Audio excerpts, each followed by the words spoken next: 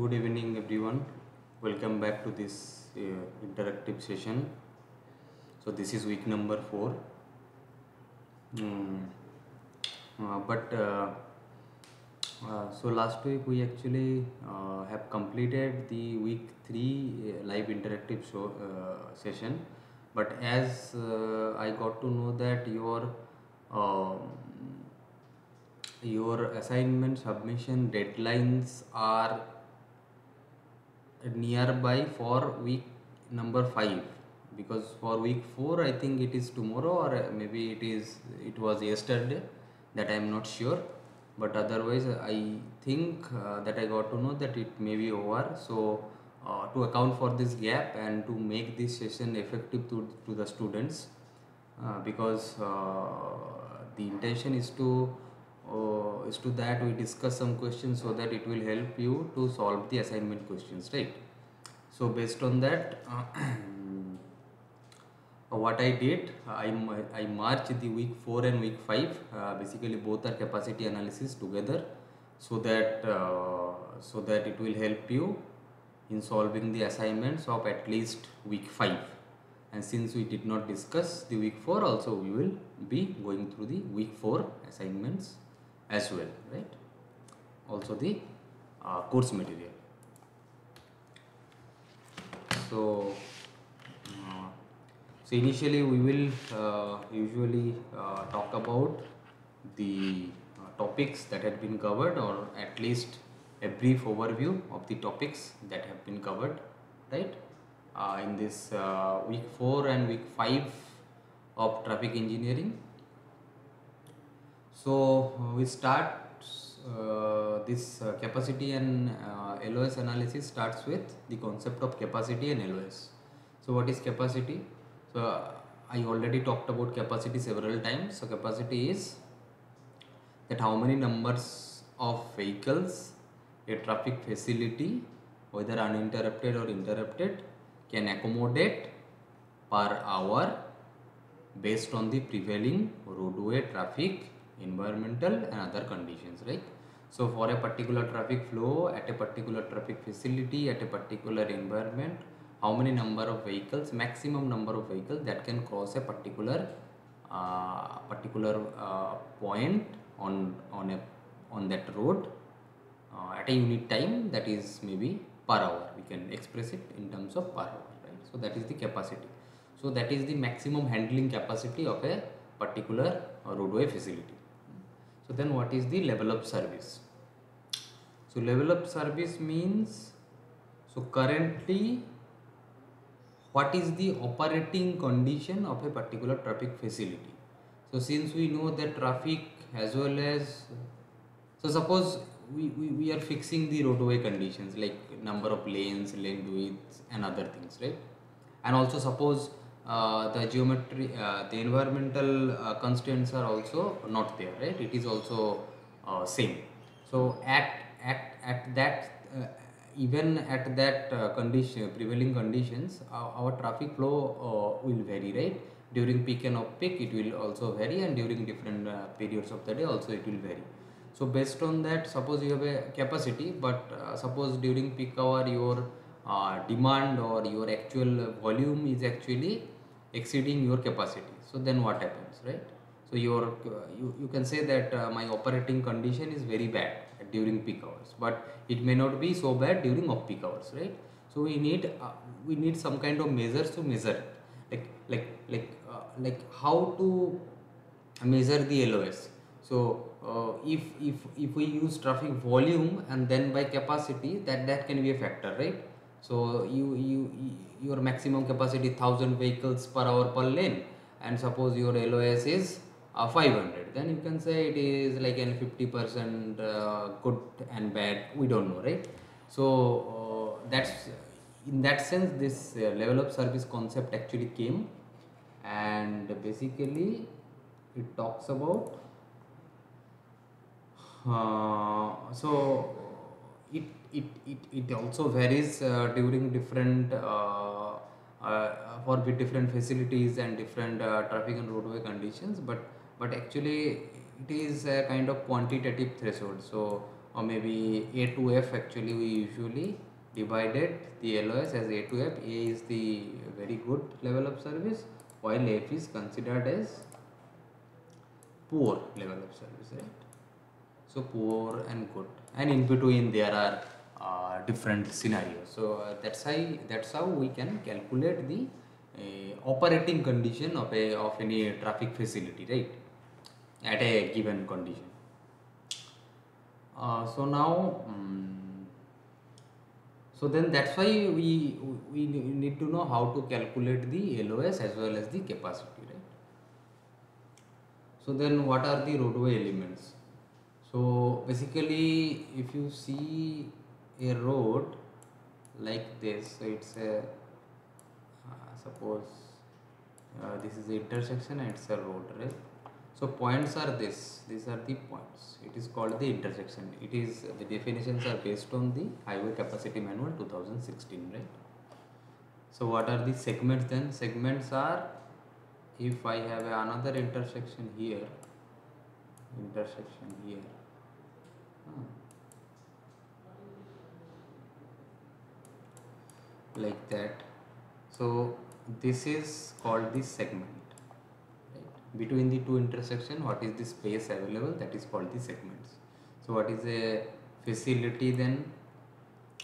So the no, so what I told is wrong. This is called a link, right? This is called a link, and the segment is link plus this downstream intersection. It is called the segment, and the facility is if you merge 2-3 segments together, then we may call it a facility, right? It's a sufficient length, if the sufficient length is available.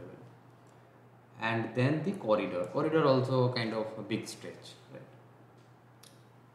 So now we know that what are the roadway elements. So why we define these roadway elements? So we can actually have capacity at a particular point, like a signalized intersection or unsignalized intersection or stopway controlled intersection or yield intersection, right? We can have that capacity. We can have a capacity of a particular segment. So these are the different roadway segments, right? Then for a facility also we can get it, right? Here facility means points plus segments, right? That is called a facility. Uh, not only that, it's total thing, segments, 2-3 segments, maybe we can combine and we can say that it's a facility. And then the corridor and the greater level road networks, right? So that's why we define, because we will see that how those are different for different facilities, right? So then hourly flow rate. So already we talked about the capacity. So here also, if you remember, we talked about the peak hour factors, right? So we said that even if during 1 hour your traffic volume is 2000, it might be possible that 2000 volume, out of 2000 maybe 1500 volume is occurring at 1 15-hour period. So if you design according to the only the design hourly volume, so during that 15 minute period where the traffic volume is very high, so that time it will be, the level of service will be very bad, right? So that's why we need a hourly flow rate. Flow rate means 15 minutes. For 15 minutes, what is the flow rate at the maximum 15 minutes? So that's why usually we use peak hour factor to measure this, right? So then already I told the prevailing condition, that is what is the prevailing roadway geometry. Roadway geometry means what is the number of lanes, what is the width of the road, and several other things like what is the maybe the median, is it so those kinds of things, right? So then the traffic, what is the traffic volumes, so that quantify the traffic. And what is the operation and control? Operation means, is it a one-way road, is it a two-way road, is there anything, any ITS system that has been deployed there, or is it not, or the operations are smooth or not, those kinds of things. Control means, is it signalized intersection is there, is it a signalized corridor even, where signal progression is properly designed, right? So then what is the environment, because if there are harsh environments, so it will also impact your capacity and as well as the level of service. So then there are something called capacity at base conditions. So basically,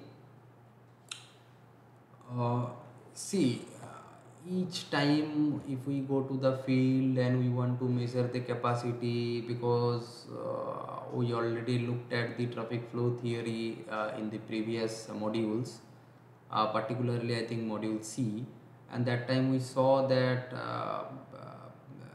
maybe during a different roads and different bottleneck conditions during different hours of day, if we merge those samples, then we can reach up to the capacity. So capacity, uh, it may not be reached also at all times, right?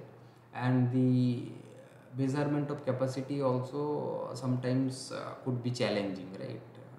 In the field, it may take a lot of time and resources and efforts, right? So what usually we do, we actually, there are multiple studies that has been done. Even in India also we have done some multiple studies which actually reported in the highway capacity manual, right? Indian version of it. So in the US also they have done different capacity studies, and what they did, they defined something called as a base capacity. So once you know the base capacity means the ideal condition. So there are no constraints like geometry, like suppose the roadway length is should be this, your shoulder should be this. Divide if it is a divided carriageway, so your median length, median width should be this, and there will be no or very light or very low amount of proportion of heavy vehicles. So those are the base conditions, some of the base conditions. So there are no problems in the pavement itself that is obstruct the traffic flow, right? So with respect to this, we define a base condition, then we go to the field and find that how it is different from the base conditions, right? So suppose suppose a capacity is defined for a 3.5 meter road, suppose. So now we found that we went to the field and we see that actually 3.5 is not available due to the roadway constraints. Maybe effective lane width now is 3 meter. So based on that we can use some kind of adjustment factor to calculate the capacity, like modified capacity of that particular road. So similarly we can use for shoulder and for other various other things, right? So that's why we usually do the correction and we get the capacity, right? And it is mostly um, it should be actually mostly accurate. It is not that it will be exactly same, because but still it's a fairly reasonable estimate of the actual capacity. So now there is a term called the quality of service. So previously we defined what is a level of service. So level of service is that how your facility is operating, at what level. Is it good or is it bad, like that. So quality of service is basically, as a traveler, how do you perceive your travel experience.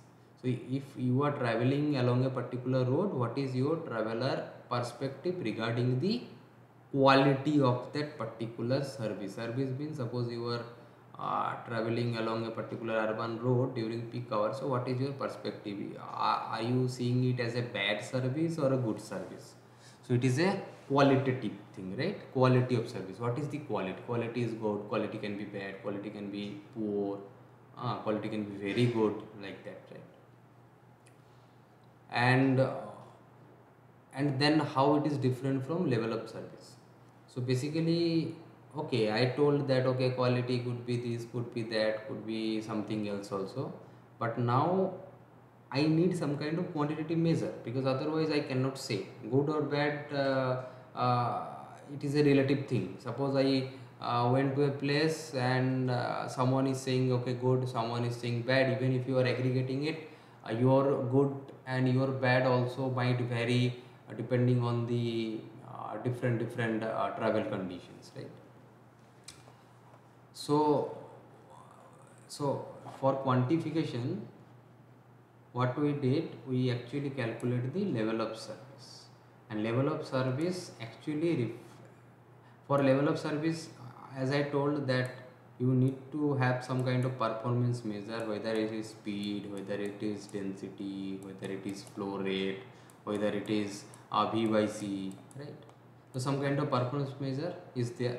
So now what we did, we define some threshold. For level of service A, this is the threshold, 0 to this, 0 to then that point to this, that point to that, right?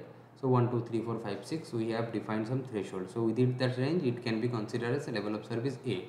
Within that range it is considered as the level of service B, and so on and so forth, right? So actually it is representing the quality of service only, but in terms of quantitative terms, right? Not qualitative terms. So then what are the factors that can affect your quality of service? So if you are traveling along a road, so your pavement quality, the roughness of the pavement, then what is the comfort level, right? If you are traveling, what is the comfort level? Then if you are traveling by a public transport, then what is the convenience? Then are you able to reach the destination within reasonable time, right? Which is indicator of travel time reliability, right? So those are the some of the factors which might affect. Even if you are traveling, if you are driving by yourself, so are you able to maneuver your vehicle as per your wish, or you are constrained, so you are not able to properly maneuver? So there are many things that affect the perception of a traveler, right, which actually impacts the quality of service. So then, as I said, LOS is a step function like that. This is LOS A, then B, and then C, and so on and so forth.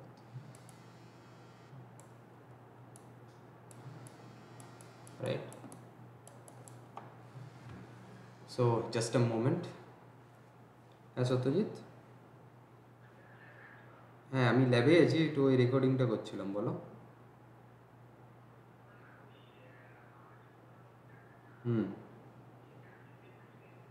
হ্যাঁ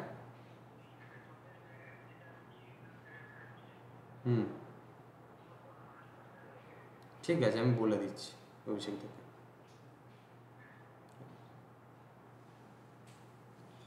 One second.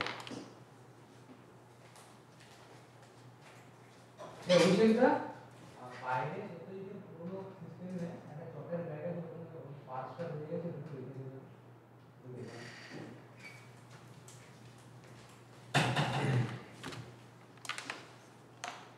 Sorry for the interruption.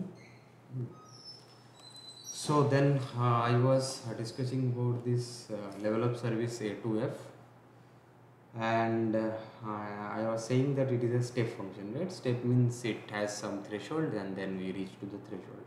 So it is a step function. So now we come to the actual capacity analysis for basic freeway multi-lane segments. So these are both actually falls under uninterrupted flow facilities, right? It is not interrupted by anything. Ideally it is not like freeway. If you compare in India, the urban expressways are also falling under freeways, but it is freeway is actually a rural term, right? Rural freeways in case of US and other western countries. So it is uninterrupted flow facilities. There is no interruption from any other direction. It is going through the going through a movement, right? Multi-lane highways also ideally uninterrupted, but sometimes intersection might impact after some long segment. There could be some kind of intersections may be there. So it is a slightly lower level of uninterrupted facility, but it is also falling under the uninterrupted facility in most of the times, right? So then how a freeway breakdown can happen, right? So what is a freeway breakdown? So freeway breakdown means, so if there is some bottleneck and at the upstream of that bottleneck queue is forming, so that is called the freeway breakdown. But in HCM terms, if your free flow speed existing, like whatever your free flow speeds is, if your free flow speeds reduced below 25% of the actual free flow speed, and it's sustained for at least 15 minutes, we can consider, where we can call it as a breakdown. So breakdown occurs. So at what scenarios this kinds of breakdown can occur, if I ask you? So suppose bottleneck could be like some vehicle breakdowns is happening, and we are having some bottleneck in, maybe we are having some narrow bridge, right? While we are traveling through the freeway, that is also can create a bottleneck, right? And if the vehicle's volumes are high, so it might impact it, right? Then also it will breakdown only happen when your uh, means demand is greater than your existing capacity, means the capacity of that bottleneck here, not the capacity of the freeway, right? In that scenario, freeway breakdown might occur. So that is what is written, drop in speed at least 25% or more, so for 15 minutes period, so it should be sustained also.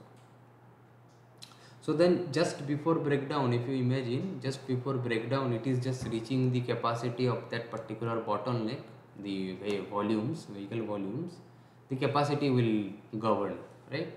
So capacity also, if we see uh, just before that breakdown, the 15 minutes, we will get the actual capacity, right? It is not a stop and go situation, just it will reach that situation. Before that, it will reach to the capacity, and then it will go to the unstable thing. So then what is the freeway recovery? So once your demand is less than your bottleneck capacity, what will happen, that whatever the vehicle queues that have happened, it will starts to recover. Huh? So it is called the, also called the queue discharge rate, right? So queue discharge rate, it will recover, and it will obviously be less than your actual capacity, which actually I think we have discussed it 2-3 times during previous live sessions, right? So okay, so then pre-breakdown is okay. So that's what I said, before breakdown, which is called a pre-breakdown flow rate, which is actually nearing the capacity or governs the capacity, right? So then in case of post-breakdown flow rate, so after breakdown, what is the post-breakdown flow rate? Actually, it is also equal to the sorry, Q U E Q discharge flow rate. So then LOS measures for freeways. Okay, so that's what I said. See, what are how can we measure the LOS of a freeway in terms of which performance measure? So there are many macroscopic performance measure, even microscopic, right? Flow, density, speed, even V/C ratio. So what is the measures for a freeway? So for freeways, we have density, we can take space mean speed, right? And then we can take V/C, that is the demand or observed volume by capacity ratio. So here if we see, we are not taking the speed as well as flow rate, right? Even flow rate we are not taking. So why we are not taking those factors as your performance measures? So if you see, LOS should be, it should ideally reflect the traveler's perception regarding the service. So if you are traveling a vehicle on a road, so if you imagine, so speed is a factor that you know, right? So if you are traveling at a speed of 60, you know that how the surrounding vehicles, what is their speed also, right? Because of the surroundings. And also if you are nearing to a congestion, you know that you are congested, right? You are in a congestion situation versus you are in a free flow situation, that is also in your perception. But in terms of flow rate, we actually do not have any direct idea about the flow rate as a driver seat. If we consider us as the drivers. So flow rate means what is the number of vehicles that is crossing a particular point? We do not have any idea, but we directly have an idea about the speed as well as the density, right? Speed is number one and then the density. So but still we are not, for freeways particularly, we are not taking speed as the performance measure. So the question is why? Flow rate we understood, we do not have any direct idea, but speed and density we both have an idea. So here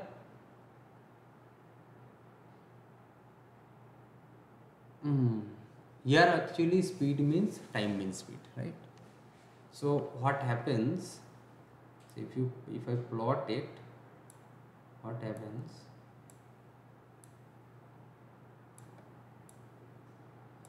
so your flow rate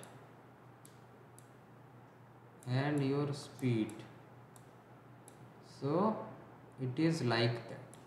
So even in the low flow rate and even in the high flow rate, until a particular flow rate which is typically very high, we are not actually decreasing our speed, right? So that is the reason your speed is not a sensitive factor in that regard. So that's why we are not taking directly speed as the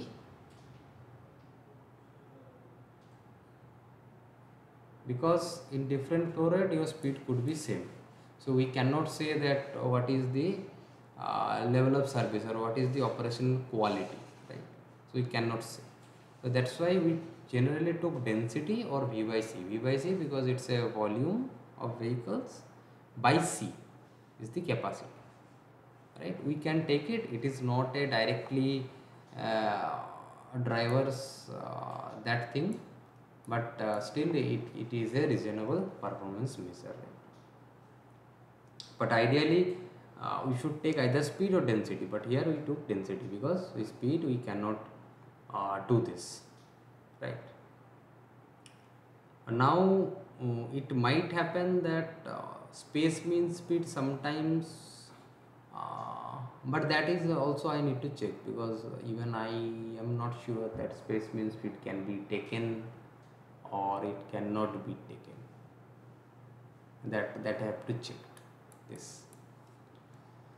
So then we come to the how to estimate the capacity. So first step is to estimate the free flow speed. So so already we have a base free flow speed and we can apply some kind of correction factors given in the even in the HCM, and then we can calculate the free flow speeds. Once we know the free flow speed, is directly impacting your capacity, so we can actually get the capacity as well.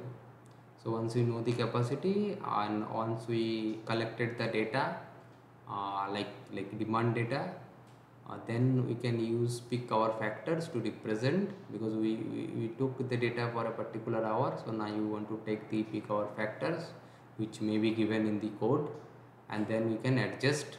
Also for heavy vehicles also we need to adjust our demand, right? We need to convert it into PCU instead of vehicles.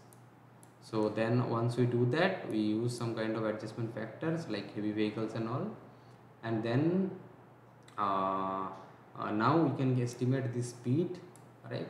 Because already we have estimated already estimated the free flow speed. Now we can estimate the actual speed, which is in a relation to this free flow speed, and density also we can estimate, right? So then once we know this, we can estimate the level of service. So what are the inputs that we require? So you need to collect the geometric parameters data as well as the demand data. Then you can change the demand to the actual PCU per hour, and capacity you can calculate from the free flow speeds. So once you know the actual capacity by also using some kind of adjustment factors that was given, so now you know the capacity and you can estimate the speed from the free flow speed, the actual operational speed, and then the density as well, because you know the capacity and you know the speed, so you know the density, right? So now we can estimate the level of service based on the density. So then we come to the, so this procedure is similar for the freeways as well as the multi-lane highways. So generally in case of multi-lane highways, the both are uninterrupted facilities, and both are mostly uh, follows similar kind of traffic flow parameters pattern. So we can use the same parameter for the both of these things, right? So now we go to the two-lane highways. So two-lane highways is actually it is also comes under the uninterrupted facilities, but generally two-lane highways could be some kind of arterial two-lane highway sometimes. Sometimes it may be passing through some residential area or developed areas, right? So there are different kinds of two-lane highways that may serve their purposes. So class 1, 2 lane, so there are three classes that is defined in Highway Capacity Manual 2016. So class 1, 2 lane highways primarily they are acting as the arterial roads, and their service, their main purpose is to provide the mobility, right? Not the accessibility. So in that case, so in case of class 1 highway, we use two kind of service measures, not one. So one is the average travel speed, and another one is the percent time spent following. So see, so this is a two-lane road like this and like that, right? So your if your speed here is suppose good high, but here there are a number of vehicles are volume are high, so even if your speed is high you will not be able to overtake, because for overtaking you need to take this approach, right? So yeah, now your speed is high, then also you are not able to overtake. Another scenario is your volume in both direction are very high, so here speed is less and you are following, and then you are not able to overtake. So two scenarios, the level of service is bad here, right, rather than this. Now what happens if we consider only speed, we may not be able to capture it, right? Because another scenario could be your speed is less here, but here you can actually overtake. So the scenarios could be different. So we take speed, average travel speed, as well as the percent time following. So what is the time that is following? Because here if the traffic volumes are high, then it may not spend that time in following, right? If it is less, and if it is more, it will take more time. So we need to take both ATS as well as the PTFS, these two, right? So what is the percentage time following? So then class 2 highways are not that it is also obviously serving the mobility, but it's not the primary purpose. So it is, you can imagine the collector or local street, those two-lane highways, right? So their speeds are relatively less, maybe collector street you can imagine, right? Or in medium category. So they are actually, because because your speed variations are not that much, right? So we may not actually want to take speeds into accounts, right? We can directly use this PTFS. In case of PFFS, that is the percentage of free flow speed, because here actually speeds are very low and it is for very short segments, this kinds of very short segment residential roads, we have a two-lane highway, right? So in this scenario, only if you calculate your ATS and you see what is the free flow, suppose free flow is 40, your ATS is 30, then you can say that. So here we do not need to use other performance measures, right? So then up to this we actually we were talking about the mainly the uninterrupted flow facilities, right? Now we actually came to the interrupted flow facilities like urban street segments, right? Those kinds of things. So now in case of urban, I already talked that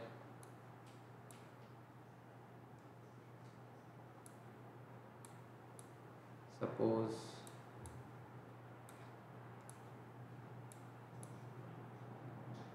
so this is your urban thing. So this is called a link. Sorry, up to this it is called a link. This is called a segment, right?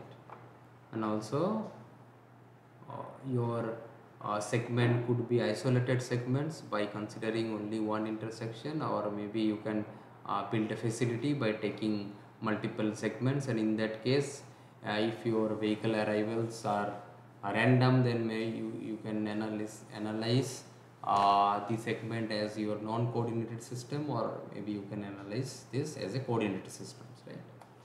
So then in case of operational analysis, we go very deep, right? We calculate all the data, then actually we calculate our operational LOS. In case of design, we may be assuming some factors, and we can take some kind of primary survey for some of the things, and then we can accordingly say that what is the level of service. But in case of planning, we primarily do not use any kind of data. We can rely on the secondary data source, and we can actually do that, right? So there are three kinds of thing that can be done.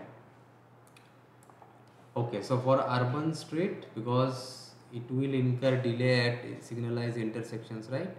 So travel speed, basically it is a running speed we take, and also V by C, right? These are two factors. So here we are not consider about the density, because it's a interrupted facility, so density is not making any sense, because at a during red time your density is very high, and after red your density is very low. So then what does it signify? We know that already. So we need to use some kind of different measures, right? Because we are incurring the delay. So that's why we take the travel speed and V by C ratio. And as I already mentioned, so there could be two kinds of uh, analysis that you can do. One is coordinated, other one is the non-coordinated. So then spillback also, uh, uh, it's a term that has been used here, so which is called a cyclic spillback and sustained spillback. Spillback means your vehicles are spilling back. Spilling back means, suppose you have a signalized intersection where queuing is occurring, so now your vehicles are accumulating, right? And it is actually going to the upstream intersection, right, from downstream to upstream. So it is called as spillway. So now if during the green time all the vehicles which are there in a queue, if it is vanishes, so then it is called as, and again for the next cycle again the vehicles are queuing and it is again finishing, so it is called as cyclic spillback, right? Because it is affecting the your upstream intersection. And then what is the sustained spillback? Sustained spillback means even if after green time your previous whatever during the red the vehicles are accumulated, they are still there, you are not able to dispatch those vehicles, right? Because your demand is constantly greater than your capacity. So now there is a sustained spillback. So this ends our discussion on HCM 2016, right? HCM 2016. So now we came to the Indian version of HCM. So the concepts are not entirely different. Concepts are pretty close, but okay, because India follows a non-lane based heterogeneous traffic where we have a uh, non-motorized vehicles like cycle rickshaw, cycles, right, and also a mix of different vehicles uh, like small trucks, large trucks, buses. So that's making it more complex. So there are some concept that has been introduced, right, and it is also constantly it will update also in the future. So it is already have been discussed.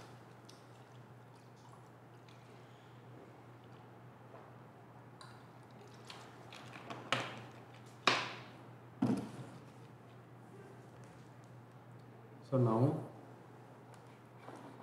we can come to the question answer session for today, right? So first is, which of the following statement is true regarding basic freeway and multi-lane highway segments, which we talked earlier, right? Today only we talked about this. So first is, speeds and capacities on multi-lane highways are lower than those on basic freeway segments with similar cross sections. So speed and capacity both on multi-lane highways are lower than those on, obviously, because it is true. I don't know whether others are true, but it is true. So because in case of multi-lane highway, there could be some minor intersections, like uh, after a while, right? But in case of freeway segments, it is absolutely without no interruption, right? So obviously speeds will be higher in on freeway segments, right, compared to the multi-lane highways, and also capacities also could be higher. So then in case of second, speed is taken as the service measure for defining LOS. In case of this basic freeway and multi-way segments. Okay. So this is actually not true. I told you that speed is a sensitive thing, because speed is not much changing up to a particular flow rate. So that's why speed is not that sensitive. So that's why we do not use speed as the service measure for defining LOS. So then the third is, when demand exceeds capacity, it represents conditions of level of service E. So level of service are A to F, right? F is the poorest. So F is happened when your demand is greater than your capacity, right? Already your demand is exceeding your capacity, so your level of service is F. So it is not representing E. E means it is near capacity, right? And F means it is already exceeded your capacity. So it is not E, it is F. So it is also not true. So then in speed flow curve of basic, speed flow curve means this is the speed and this is the flow, speed flow curve, which ideally is like this, but actually is like that. For basic sewer segments under base conditions, okay, breakpoint is constant for different free flow speed.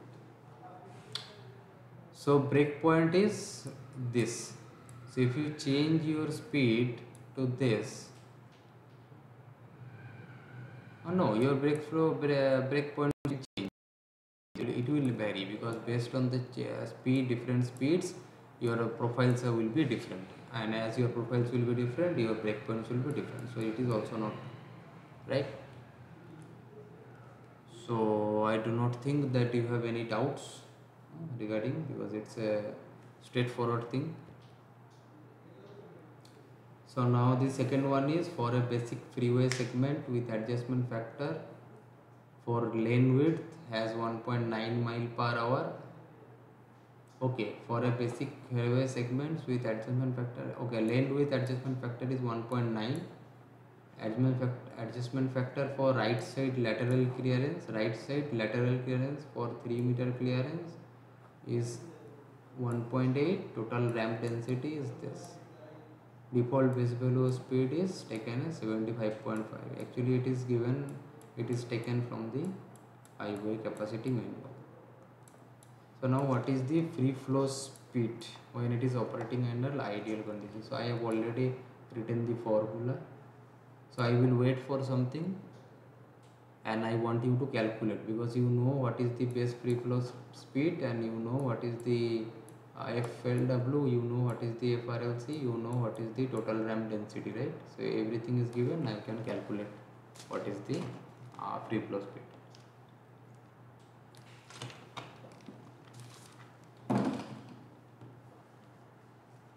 So I will wait, so maybe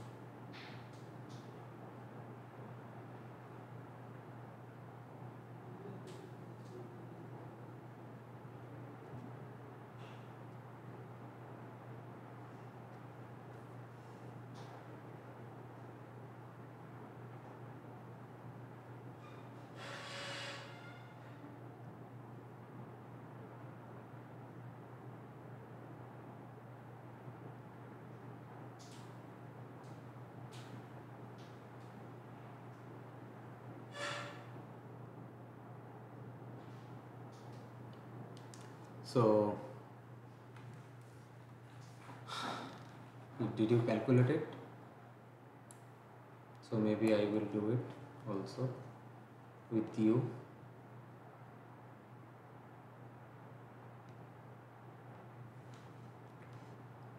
6 to the power 0.84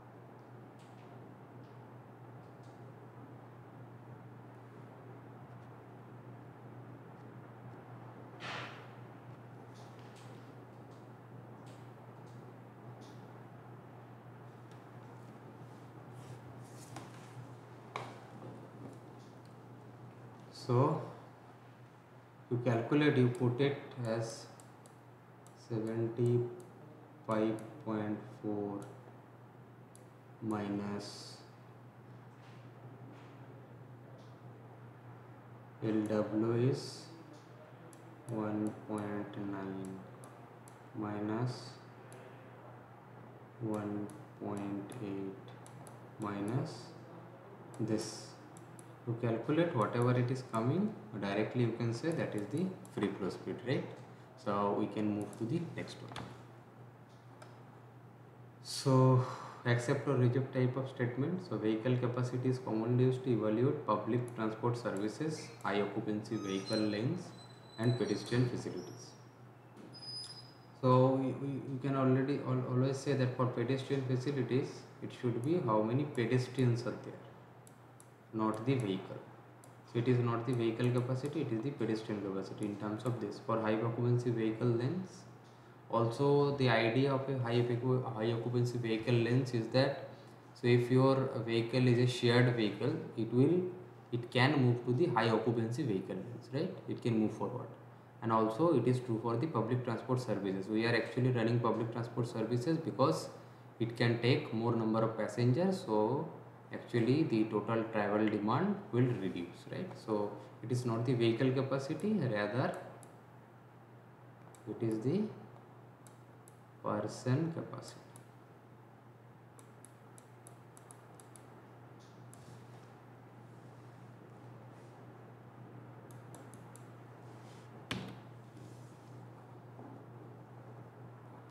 So then the next question is, roadways are always designed to provide LOSA during peak periods.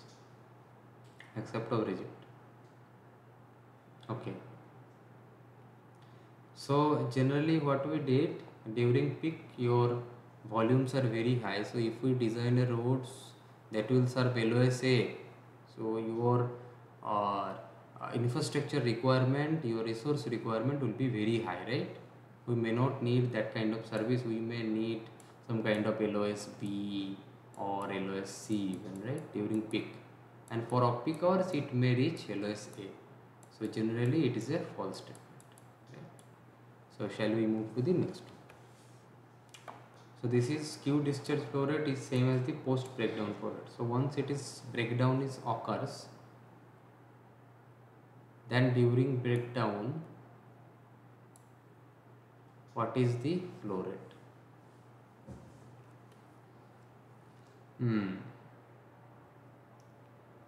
So obviously it is a Q discharge flow rate which is govern the post breakdown flow rate. But then at the time of recovery what is happening? That is a question.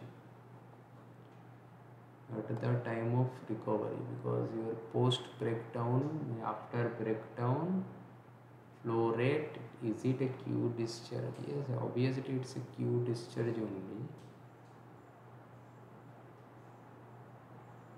but then whenever it is recovering, it may reach to the previous pre-breakdown flow rate, maybe, that have to be sure, but here it is true. So in cyclic spillback, the Q completely dissipates during green time. That's what I discussed, that in cyclic spillback your Q is completely dissipating during the green time, right? So this was what I discussed, because it's a cyclic, means for each cycle there will be Qs, but it will be dissipated during green. So lower value of the automobile traveler perception score for urban indicate a good performance and vice versa. So actually your lower value indicates good performance, because lower value means traveler is satisfied with this. So it's a true statement. So then unsignalized intersection are always uncontrolled in nature. Okay. So unsignalized, so it is not signalized, but if it is not signalized, then also it might be a stop controlled intersection, maybe it might be a yield controlled intersection, maybe, because uncontrolled means there is no control, which ideally intersection should be controlled, it should not be uncontrolled. But in case of Indian context, due to this due to the various problems, maybe initially it was a stop controlled intersection or yield control, but maybe your stop signs have vanished, so now it is actually acting like a uncontrolled intersections. So then your statement is that unsignalized intersection are always uncontrolled is false, it is not true. Then sustained spillbacks occurs under oversaturated conditions. So yes, oversaturated means your demand has exceeded your capacity. So if it is so, your demand is exceeded your capacity, so it's a case of sustained spillback, right? So always there is a Q, it is not dissipating during the green time, and it is actually affecting the previous intersection because it's a spillback.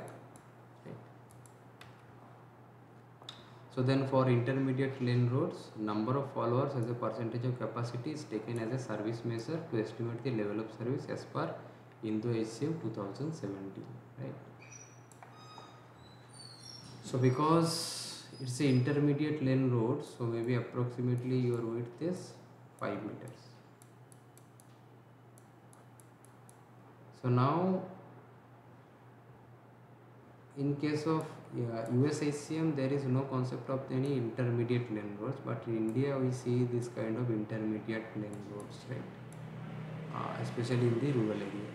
So they are actually, what happens, both movements are possible within that particular road, and there is no central lane to distinguish the lane. So it's a it is a act like a single lane only, but with enhanced capacity, right? So it is called the intermediate lane roads.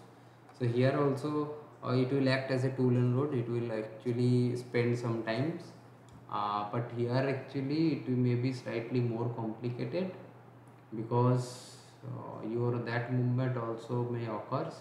So your number of followers as a percent capacity, so what is the your number of vehicles that following you as a percentage of capacity. So you may go through Indo-ASEAN 1, so it is a true statement, and maybe you can go through Indo-ASEAN ones to check or to clarify rather.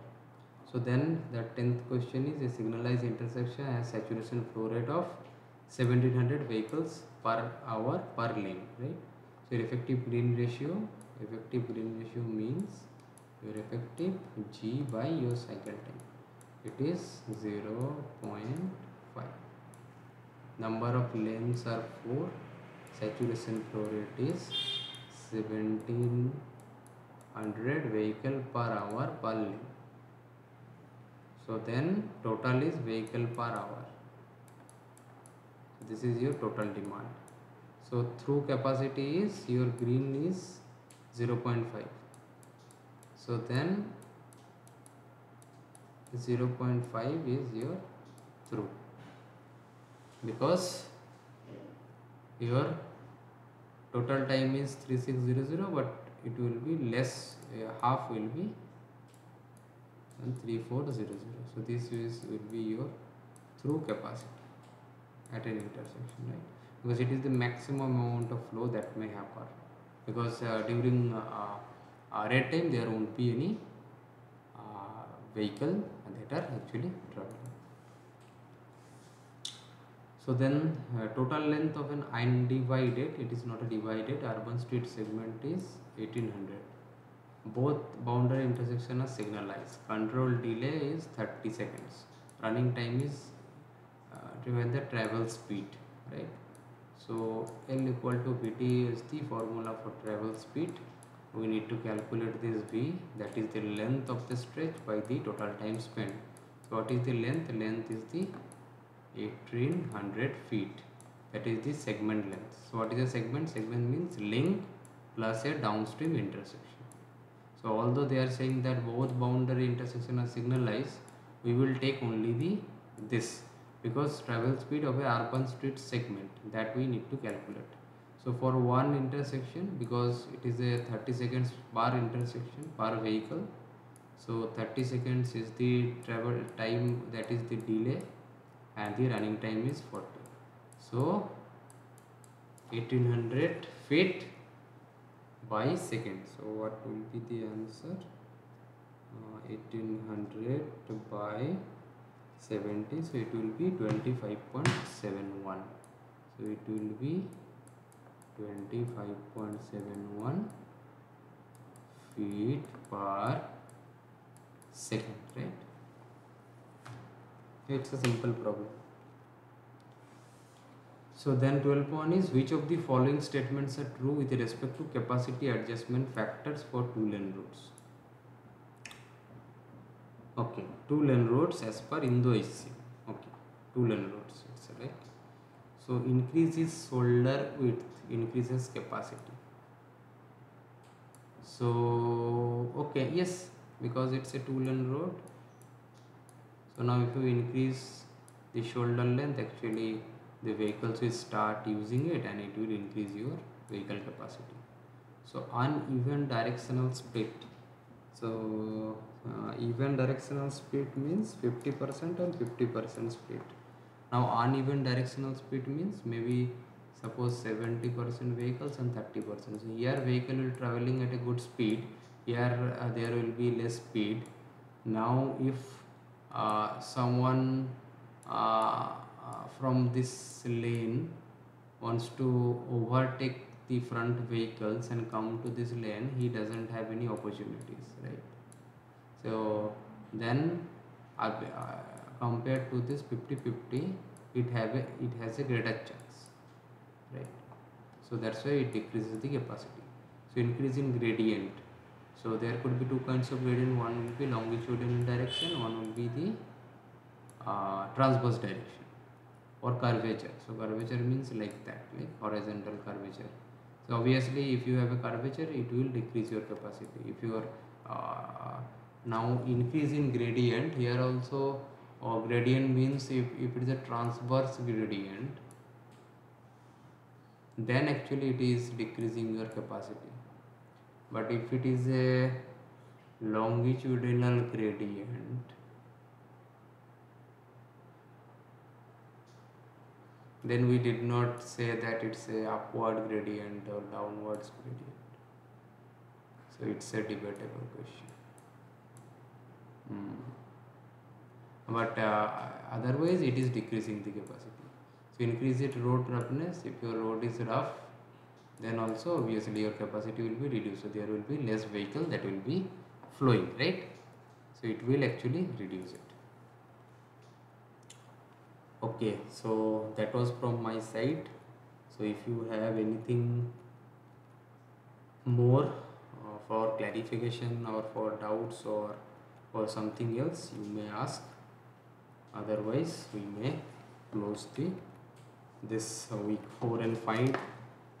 This is week 4 for my session, but for course traffic engineering course is a combined session of week 4 and week 5.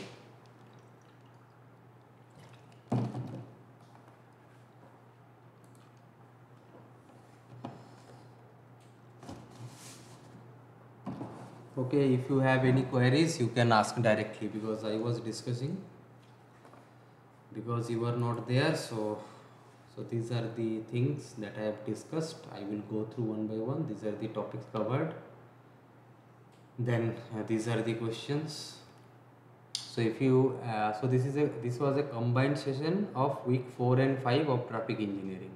Since you have to submit your assignments of week 5 maybe in the next week, so I thought that I should design it in such a manner so you will be able to solve the uh, assignment of week 5 as well, right?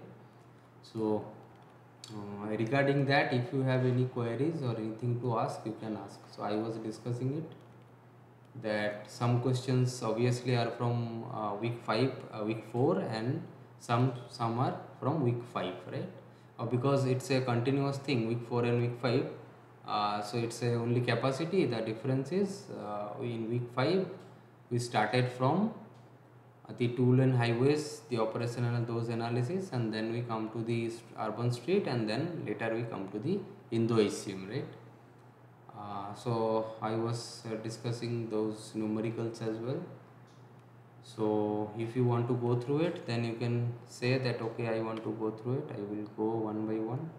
Otherwise you can directly ask if you have anything to ask. I will wait for your response.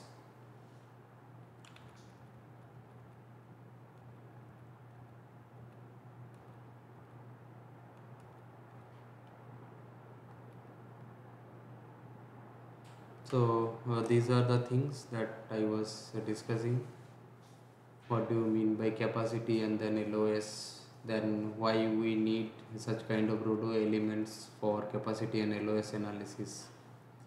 Then what is the hourly flow rate, why we need to calculate this hourly flow rate. Then what do you mean by prevailing roadway traffic operations control and environmental conditions, right? So then why we need to define capacity based conditions, because it may not be possible each time to calculate the capacity, because it may your facility may not reach capacity at all the times. So you need to define capacity, and then you see that what is the current condition, and then you adjust your capacity based on the prevailing condition and calculate the current capacity, right? So and also we are discussing that what is the difference between your level of service and quality of service. So in level of service, while quality of service is a qualitative criteria based on the perception of travelers, so level of service, it's a quantitative stratification of the performance measure that is chosen for a particular facility, right?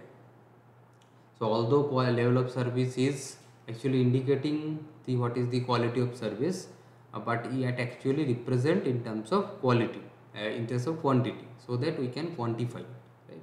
Because good means nothing, good bad they cannot mean anything. So it's a perceived thing for a traveler, and it may change based on the location and based on various other factors. So now there is a need to quantify it. That's why it is quantified as level of service. And as level of service varies between A to F, so it's a step function, right? Step by step it is from good it is coming to the bad scenarios.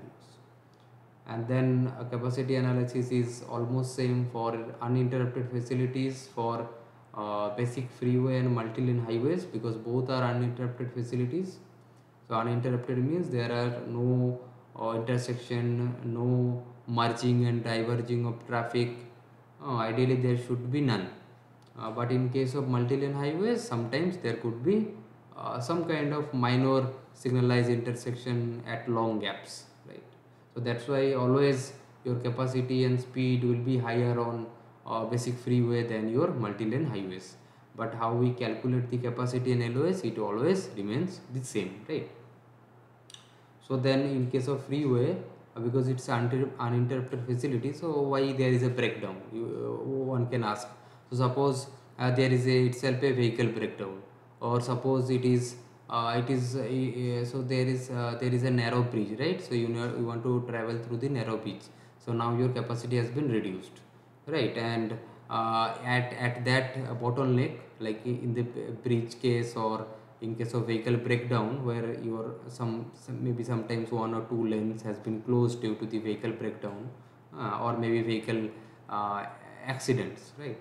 So in that case, your at that region, what happens, your capacity is less and your demand will be more, so it will actually create a breakdown kind of situation on the freeway, right? And is the definition of these things are actually given in HCM.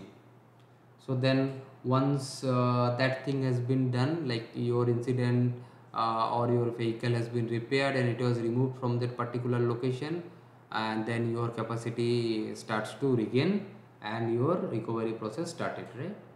And in case of breakdown, before breakdown, actually what happens, generally your flow rate reaches to the capacity, right? uh, because capacity is the maximum flow rate. So before unstable time period, it is actually reaching the capacity, and then the post breakdown flow rate, right? So then also we talked about the what are the different performance measure for quantifying LOS for freeways, right? So actually we have speed, density, flow as the parameters, right? But drivers are actually aware of the speed as well as the density. So there are more vehicles or less vehicles, but drivers do not have any idea regarding the flow rate. So what is the flow rate? Flow rate is the number of vehicles that are passing at a particular point in a 1 hour time period. So driver do not have any idea regarding that flow rate.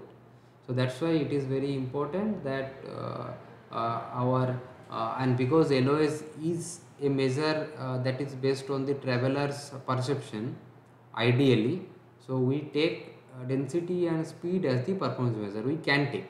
But in case of freeways, because in case of modern freeway trend, as here I actually draw that time that it is speed and here it is a flow rate. So you see, relatively your speed is not changing with the flow rate. Even if your flow rate is very high, your speed is relatively less, it is not too less. So we cannot take speed to actually get better insights about the level of service. We cannot, because it is not changing even if your flow is increasing, right? So it is not sensitive to the flow. So that's why we can take density as the measure in terms of freeways as well as for multi-lane highways.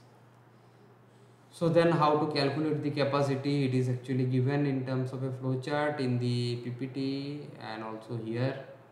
And then we come to the two-lane highways, which is also falls under the uninterrupted facilities, but because it's a two-lane, so our service measures are slightly different, right? Like average travel speed and percent time following, because now you do not have any lane, two or three lanes, so that you can just easily maneuver and do this. So there is a PTSF, right? Percent time spent following. So these are the things that we were discussing. So as you do not have any questions, so maybe I will end the session for today.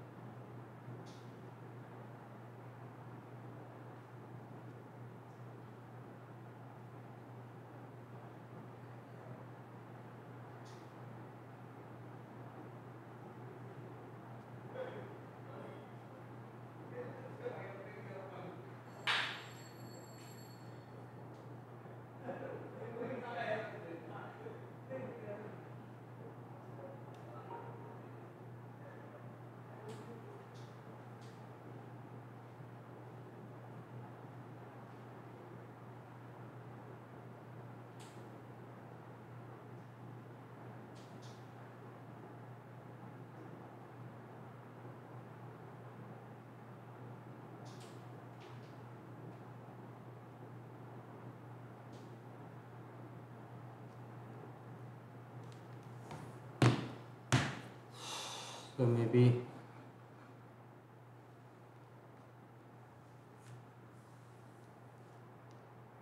I will close this session because we do not have any more questions, right? So I will